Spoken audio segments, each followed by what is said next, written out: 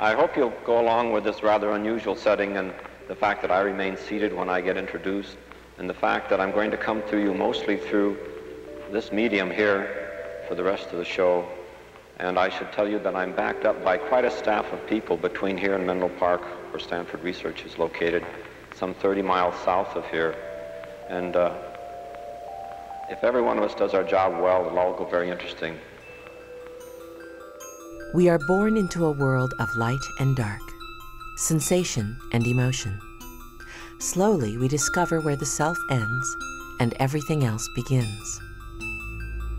As our world expands, awareness develops.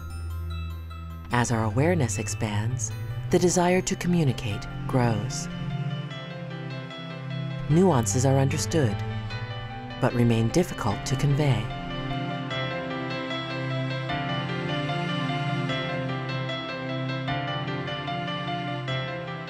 Tools help us interact. The birth of the mouse was in 1963.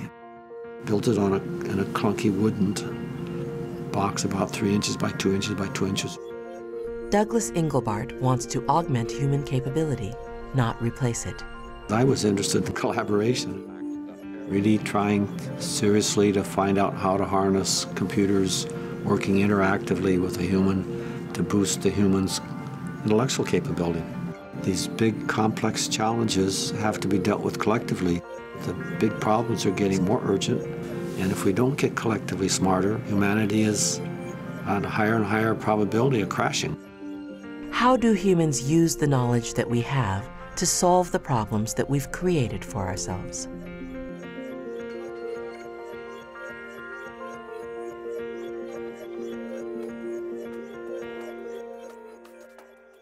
The invention of the printing press unlocked information from the libraries of the monasteries and other places where books were hidden at the time and made them generally available to the public. That had a profound effect in terms of political, economic, and educational change during the Renaissance period and after. In the very early days, computers were viewed primarily as engines to do calculations. There was a group at MIT and a group at the Stanford Research Institute who really began to look at computers as ways to communicate as opposed to calculate. Back when John and I started Adobe Systems in 1982, we had an instinctive feeling that electronic communication would eventually become ubiquitous. We'd like to believe that the introduction of PostScript technology that made everyone have the capacity to be a publisher and a printer took that one step further and caused an explosion of the distribution of information that the original inventors of the printing press would never have thought possible.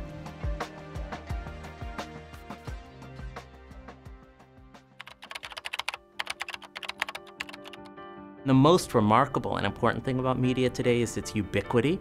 It's invaded every space of our lives, but information is surprisingly hard to acquire. Between you and information is a tremendous amount of noise or static. Therefore, when people talk about information overload, I think what they're referring to is the way in which media gets in the way of information. Today, there's unprecedented opportunity to create, to communicate, but at the same time, the redundancy that burdens people when they consume media also burdens people when they create media. They become a blog that you haven't updated or a Facebook page that has been out of date since the moment you created it. The notion of electronic communication solving the problems of communication, I think, is demonstrably false. Instead, what we have is an utterly human process of continuous breakdown. That's what makes it exciting.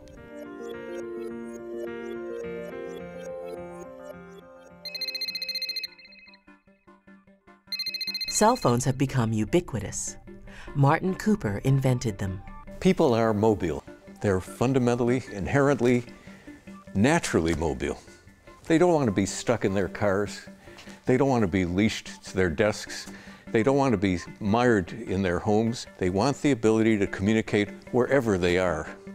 For over 100 years, we in the telecommunications business have told people the way to communicate is to hook yourself up to a wire that's plugged into the wall. Today, it's not unusual to see people on the street playing a game, taking a picture, making a movie, or watching TV on their cell phones. What about the phone call of the future? Is it going to change? Well, of course it will. You'll not only talk to somebody, but you'll see them. You'll be able to capture every nuance of expression, both in their hands, their eyes, their facial muscles, and that's going to make a profound difference in how you can understand what other people have to say. Who we are, what we do, what tools we use, and how we use them is always evolving.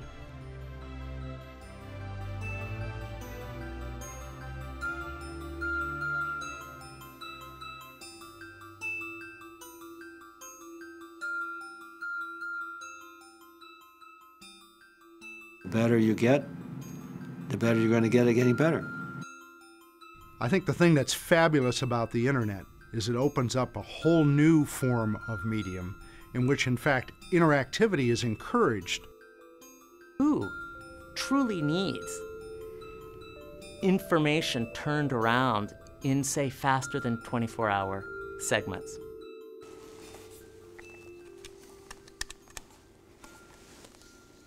Hello, Joel. It's Marty Cooper.